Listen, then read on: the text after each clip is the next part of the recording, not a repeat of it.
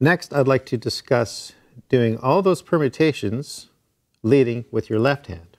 So it's exactly the same thing, but now we're starting with the left hand.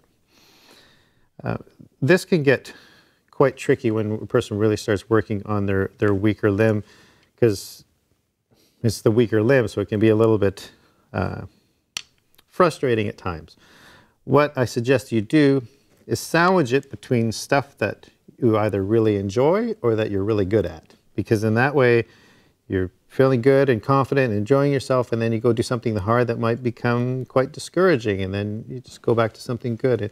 And it's just those gradual steps. You know, if you could sandwich it between some positive stuff, you'll be that much more successful at it, and it'll create that much more longevity. Your focus will be better, and you'll have more of a positive attitude. So now with the left hand, same accent scheme. It goes like this. And then what we do is take it again up to the toms, crashes, and the hi-hat. So I'll play the first one with a beat. Go like this.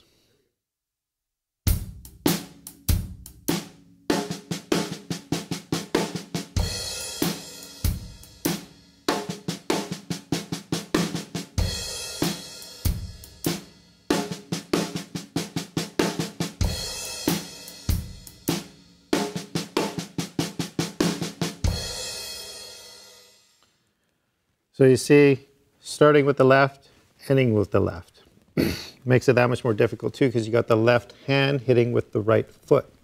So again, slowly, slowly, your body will begin to memorize it. It's just like if you're trying to memorize a poem or a sonnet, you know, you're not going to take the whole thing all at once and go as fast as you can. You just take one line or a phrase at a time and kind of connect some word pictures to it and some visuals and that to help you memorize. It's the same thing.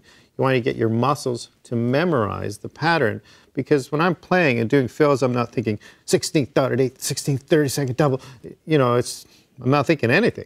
You know, just flowing and reacting to the music. So this whole section here is to eliminate any limitations that you may have or may encounter through your limbs. Because, you know, are you able to see now how it's kind of getting your limbs moving around? It gives you greater agility.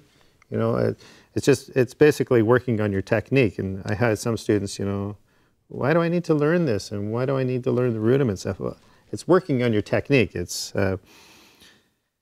basically, you know, how toddlers learn how to walk and eventually they're running. Some of them run first, but, you know, there's a building process to it. And working on your technique creates all kinds of avenues. It's like a bodybuilder. You know, he or she's working out in the gym and, you know, you get them to help you move. You know, for them to pick up a Chesterfield or a big TV or something like that, it's quite easy because they're strong because of their training that they've done at the gym. It's the same concept here with our technique. You do this training or exercises, when you go to do your fills, it's going to come that much more natural and it's going to flow, and that way you'll be able to express yourself easier. So now for the next approach with leading with the left hand, we take it up to the toms.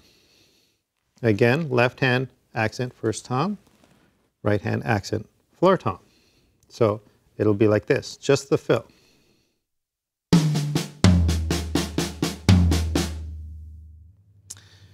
And now with the beat.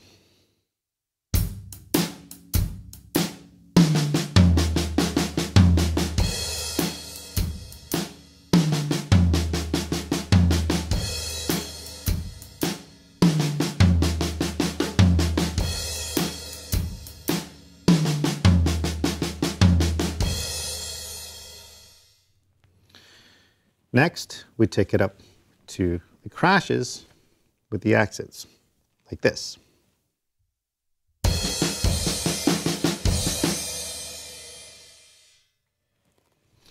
And now with the beat.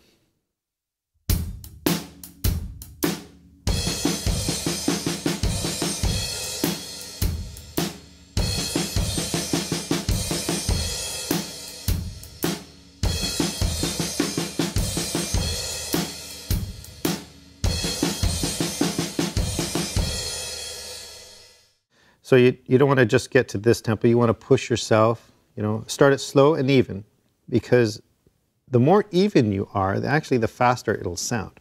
If you try going fast and it's uneven, it's not going to sound as fast as it could be if it's even. So you want to always make sure it's even, but then push your tempo, push the envelope.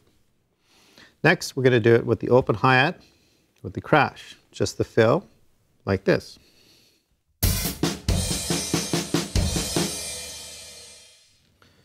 And now with the beat.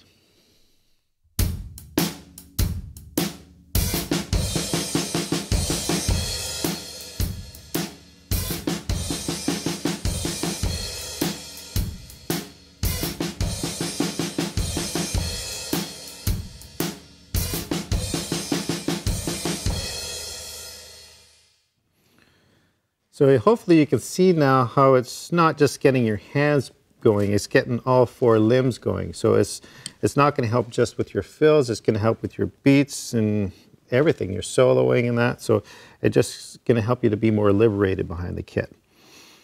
Next, what you would do for our permutations is do the same thing, leading with the left hand, but now doubling the unaccented notes, which again are always on the snare.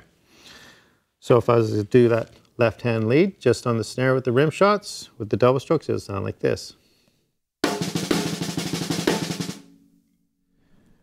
With the double stroke in the bounce routine for this permutation, it's more challenging to do it slower because the stick will naturally bounce at a certain tempo, like this.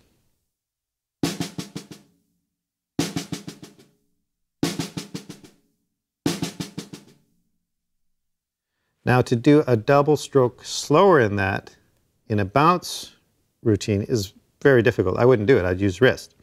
So right away you can see the speed of a natural bounce. So if you're trying to bounce it, to make it smooth, it'll have to be up at a certain tempo. But I suggest practicing it slow, how I showed you with the leading with the right hand, just nice and open and clean before you take it faster.